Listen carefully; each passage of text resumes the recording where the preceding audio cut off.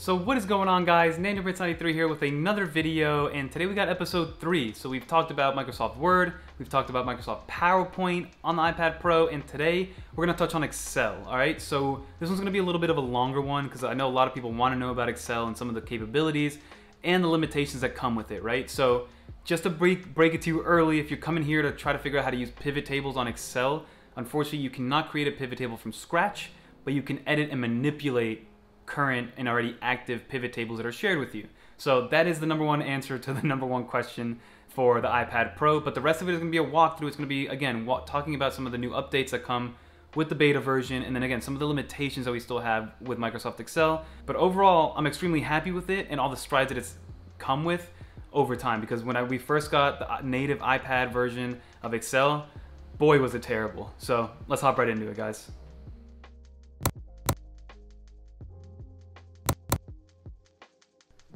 So guys, today we're going to talk about Microsoft Excel beta for the iPad Pro. People have been asking me when these betas are going to release.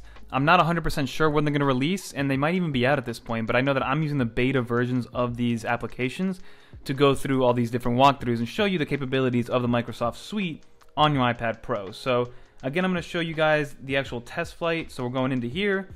I can show you guys that I'm on Microsoft Excel version 2.43 and then a bunch of different numbers after that, which is like the beta number, right? So application details, it gives you everything you need to know right here, and that's pretty much it. So I'm going to open up a Microsoft Excel sheet and walk you guys through some of the updates that they had, right? So I'm going to go back, delete this draft, and bring you basically to the home screen, right? I am logged in to my Microsoft Suite account, so everything that involves my Microsoft account, my files, anything on OneDrive is accessible through Microsoft Excel directly, right?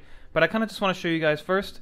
Let's hop into a regular Excel sheet, right? As you can see, we're getting the same updates that we got on all the other ones that I talked about on Word and on PowerPoint. We now finally have that 13.4 and higher cursor support. So these applications worked with the cursor, but they weren't working the way Apple intended the cursor to work with their applications, right? So if you guys can go across the toolbar now, you'll see that the cursor is now adopting that technology that Apple wanted everybody to adopt when they sent out all those API kits to everybody, right? So basically the cursor now works how it's supposed to.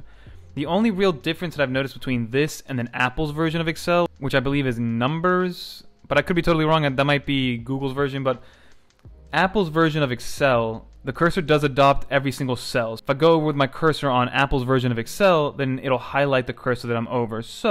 But that's really the only difference when it comes to cursor support, and it really doesn't make a difference at all. But a couple more things that I do want to touch on in terms of the cursor, right? As you guys can see, if I hover over here, it turns a cursor into that type cursor, so that line to show you where you are in terms of where text is laid out.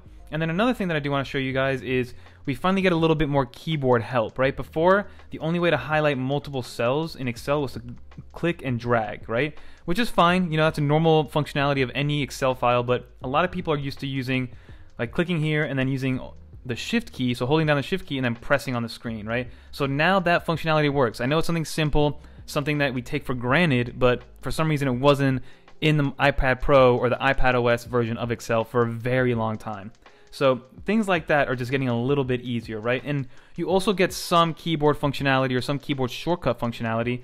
Unfortunately, so if I go out of the Excel sheet and I hold down my command button, these shortcuts pop up, right? Because it knows that it's on the home screen. These are the different shortcuts that you can do for your home screen. And that normally works for a lot of other applications. So if I open up the Files app and I hold down Command, it gives you all these different shortcuts within that file or within that application. But when I go into Excel and then hold down that Command key, nothing pops up. And it's not because it doesn't have any shortcuts, because for instance, if I grab my pencil, press on the screen, start to draw, if I press Control Z, it goes away, so that's a shortcut. And Control C works for copy, Control X, Control V.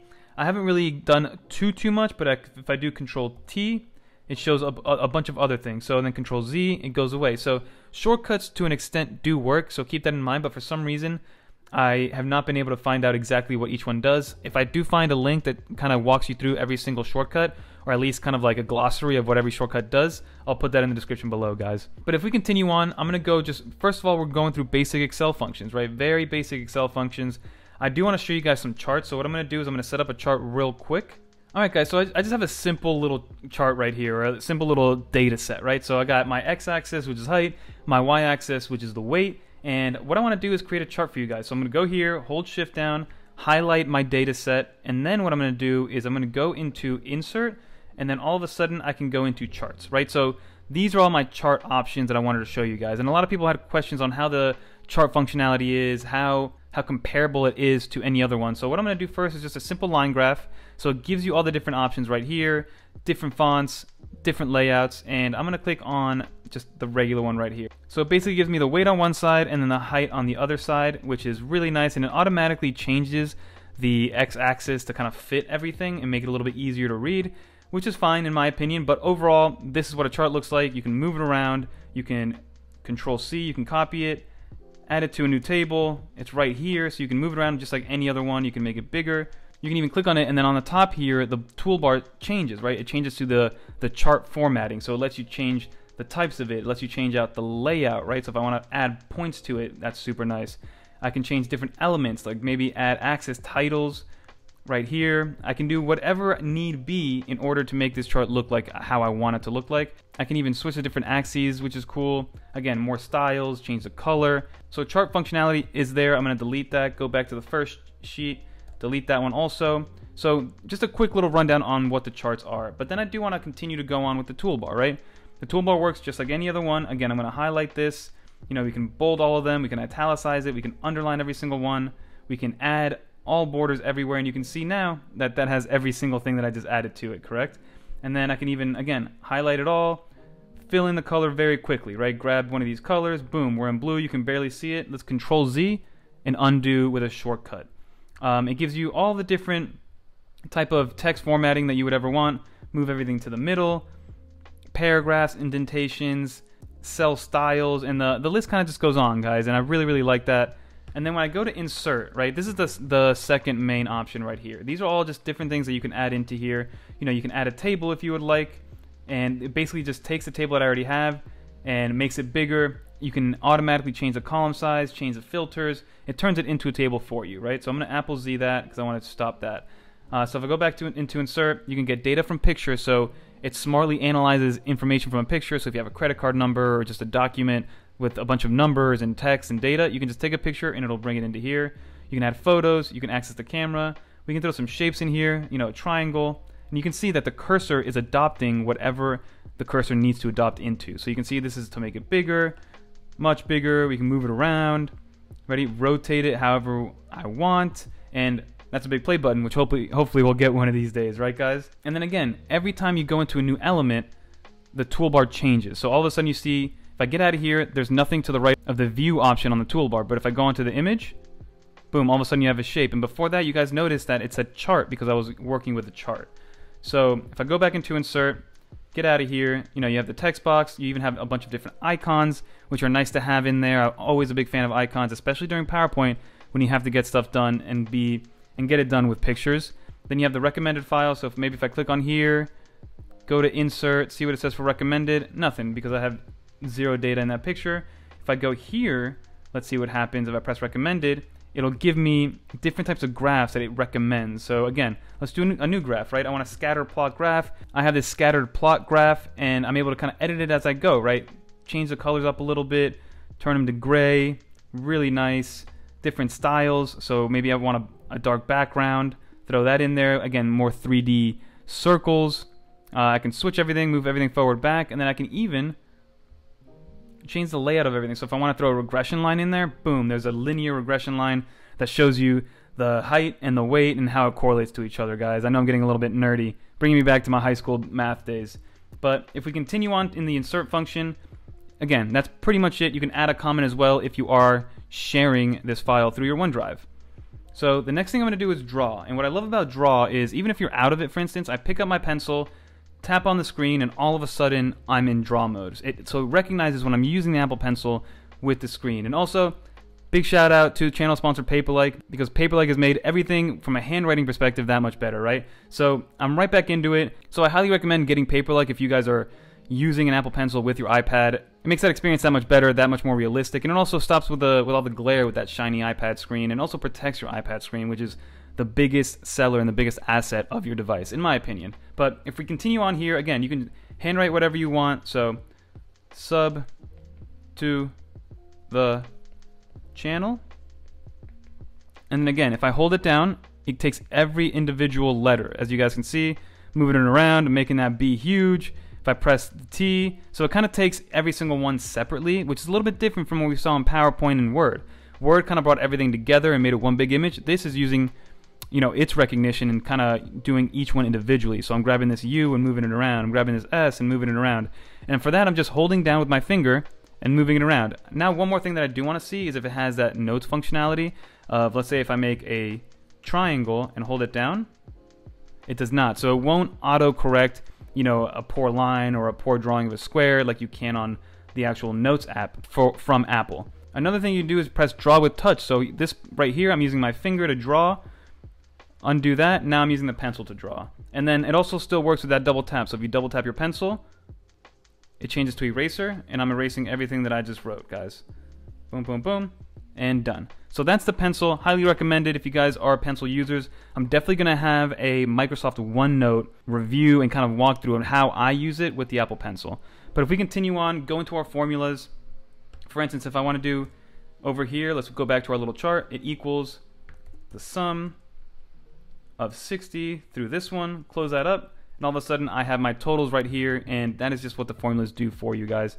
So we have auto sum. These are all the different recent ones that we use, you know, financial statement ones, and the list goes on and on. We can even get into engineering ones, statistics. Like I said, it continues to go forward, guys. And then you even have a little calculator app right here. Another thing that I do want to continue before I go too far with the Apple Pencil is that Scribble does not work totally. So let's test it out together. Normally, I would hope that I can use Scribble on this little toolbar up here because it's somewhere that I can type in. But if I grab my pencil and start writing, it's not working, right? So as you can see, I'm pressing FFF, it's recognizing it, and then I try to do something with my pencil, it's not working. So Scribble does not work on the actual Excel stuff. But if I go into like a search function and say hello, then the search function, Scribble works there. So it's a little bit strange in how it determines when Scribble works, when it doesn't. But if you're a huge Scribble user, then unfortunately Excel won't be for you. But I don't know how many people are huge Scribble users. So then we go into the data. Again, you can filter, you can sort by ascending or descending. Very, very self-explanatory. And then again, review pretty much deals with how you collaborate on OneDrive and some of the comments that your colleagues or your coworkers or anybody else that's looking at your file can comment on. Okay, and then another thing that I do want to do is show you guys a second Excel sheet. So if I move this over, let's open up another blank workbook. So that was one of the big updates. So being able to use side-by-side Excel. Can we get a third one? Let's find out. I haven't tested this out. And yeah, so we can have up to 3 Excel sheets running simultaneously, which again, like I say all the time, I don't know how many people need that, but it's, you know, it's there and it's something that you can deal with, right? So if I'm going back to my original sheet on the left-hand side, I want to see if I can kind of migrate data over very easily. So I'll go here. I'm going to copy my chart, copy, and the way I'm bringing that menu or that toolbar up is simply by pressing with 2 fingers on the trackpad, and then over here I'll just select the cell and I'm pressing Control V, and there is my chart or my table. The formula even stays how it is. That's really nice. And if I want to just grab this guy, I can't just move it over, but I can copy, press here, and paste it over here. So I can't just grab it and move it over like I could with a PowerPoint slide because it was just a data set, but this, I'm able to copy it over. Again, Control X if I want to, so I can cut it out, add another one in here. So again, some of the shortcuts work, and I'll look into finding out maybe, again, some sort of glossary or dictionary of all those different shortcuts. So we know that multitasking works, and it works well. Unfortunately, I don't believe that I can copy entire sheets over. So if I'm going here on the bottom left, if I press on it, you can rename, duplicate, hide, move, and delete. So if I duplicate it, it just duplicates it inside the sheet. If I move it, it just asks me to move it within that same Excel file. So unfortunately, you cannot copy entire Excel sheets. But what you can do is highlight, I believe, as much as you want of the Excel. And another thing that I like with Excel, especially on an iPad, is that with 2 fingers I can pinch and the Excel sheet becomes a lot more readable. So now I'm holding all this down. I'm going to Control C it, bring it over here, V, there it is with the triangle and everything. So as you guys can see, I'm zooming out with just 2 fingers. You can zoom out in the trackpad with 2 fingers. On the screen, it's just working with an iPad on Excel is really nice because you can minimize, maximize different size things and kind of just move around an Excel sheet a lot more freely than you could with a desktop, at least for me personally. And then the last few things that I do want to check out with you guys is how it works with the Files app. So if I open this guy up, boom, I want to see if I can, again, throw an image in here, hold it down, drop it in, boom, I got an image. I can resize it to how I see fit, which is really nice. So it works with the Files app really easily.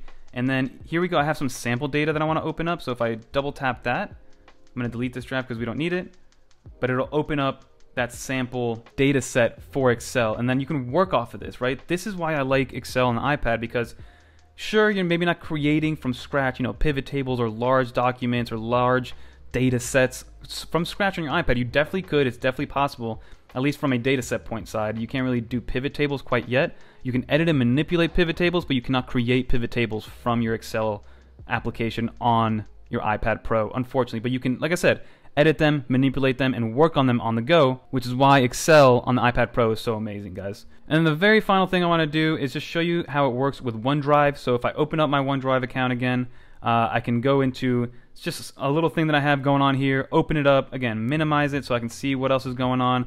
And also, this is a shared thing, so I can put comments into it, so whoever sees it and opens it next can read my comments and work on that Excel sheet and work on whatever needs to get done. But that's going to do it for the Excel portion of the iPad Pro. Like I said, it's pretty good. It's getting there. I think it's the one that needs to get the most updated for the iPad Pro, but we're getting there. And if you're just a surface level Excel user, I recommend it. But let's go back to the normal view. So like I said, I'm running the beta version of Microsoft Excel. It could be out already, and I'm not 100% sure, but I'm testing out the beta version. Overall, it's gotten a lot better. We got multitasking, we got multiple instances of the same app, we got cross-app, data manipulation, so being able to move things from one side to the other with no hiccups. We have shortcuts in Excel. We have all the different charts and graphs and everything that you would need. So again, for students, I think it's enough. For surface level work, it's enough. For corporate business work, it's enough. It's just a matter of, if you're an accountant, if you're an engineer, if you really need Excel from a database standpoint, or not even that, because it works as a database, it's hard to create from scratch, or maybe use pivot tables like I said earlier. But otherwise it works really well, and all the functionality is there, and it works well, especially if you have a supplementary device. But if you're only using an iPad and you're using Microsoft Excel at a surface level, then I think it'll be 100% fine. It gets my stamp of approval in that area. And like I said, for me, it's fine, it's perfect. I don't need any more. I don't need any additional desktop version of Excel, but if you do need a little bit more, then maybe hold off on using the iPad Pro as your only device or making that commitment. But like I said, overall, Microsoft Office is getting way better. Next up, we're gonna do either OneDrive, Microsoft Teams, or Microsoft Outlook. And I'll continue with that and again, give you guys an overall video on my workflow with Microsoft Office on the iPad Pro. But shout out to Paperlike for always supporting the channel. They're the channel sponsor. First link in the description, guys. Check them out. Highly recommend it if you guys are using a pencil or any sort of writing device on your iPad Pro, because A, it protects the screen, B, it makes it feel a lot better, and C, also keeps all the glare down too when you're viewing stuff and consuming content. But that's gonna do it for the video. Don't forget to like, comment, subscribe. Until next time, peace.